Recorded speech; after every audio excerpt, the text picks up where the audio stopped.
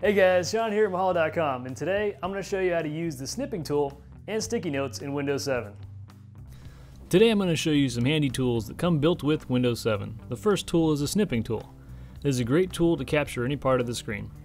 To use it, simply click on the Start menu, type in the search column Snipping, and then hit Enter.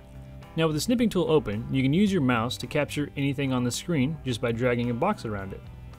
This is useful if you want to catch an error message, for instance.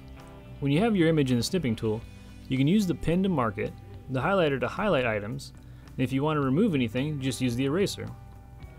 From the snipping tool, you can also email and save. And all that makes for a pretty handy tool to have. One more built-in tool is sticky notes. Sticky notes is simply a digital version of Post-it notes for Windows 7. To launch sticky notes, just open the Start menu, then select All Programs, then Accessories, then Sticky Notes. Once Sticky Notes is open, just click on a note and start typing.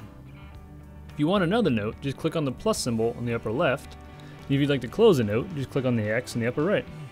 Now if you want to change the color of your sticky note, just right-click on it and select another color from the list. There are also a few keyboard shortcuts you should know for sticky notes. Like for instance, if you wanted your text bold, use the keyboard shortcut Ctrl+B, to italicize Ctrl+I, to underline Ctrl+U, to strike through Ctrl+T, and if you'd like to make a list with bullet points, you can use the shortcut Ctrl+Shift+L.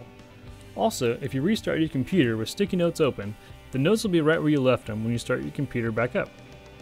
And there you have it. You now know how to use the snipping tool and sticky notes in Windows 7. To stay connected to this learning course, make sure to subscribe and feel free to rate and comment below. And thanks for watching.